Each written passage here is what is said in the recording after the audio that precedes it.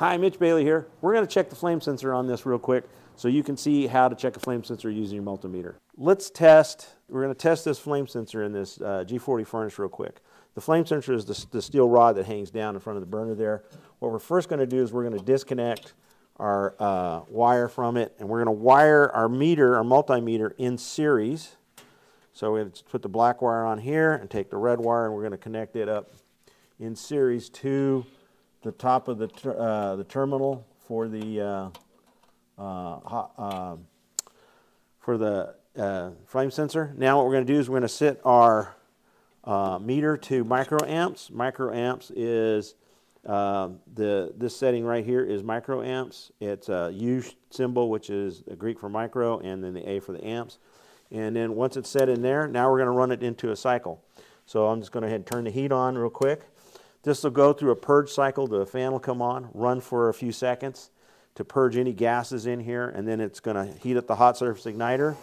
The burners will light directly off of the hot surface igniter. This gas valve will open up, and then it will the flame will shoot across, and if there was more burners, once it shoots all the way across, the flame sensor is on the last burner.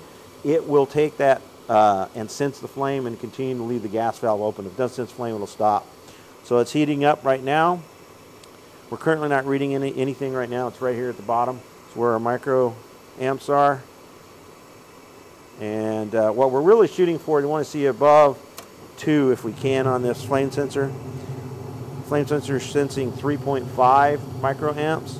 So this flame sensor is good. Really don't need to clean it. You could. And you just clean it with some steel wool. Everything's working good. And to check it to make sure that it is functioning like it's supposed to, I'm just going to disconnect one of the, and it shuts down. If I connect it back up, it'll go right back through the cycle again. If it shuts down, if it does sense a flame 3 times, it'll shut down, go into either a hard lockout or a soft lockout, depending on the furnace. Soft lockout, you reset the thermostat. A hard lockout, you're going to reset. You have to turn the breaker off or kill the power to the unit, and then reset it. And it should light right back up.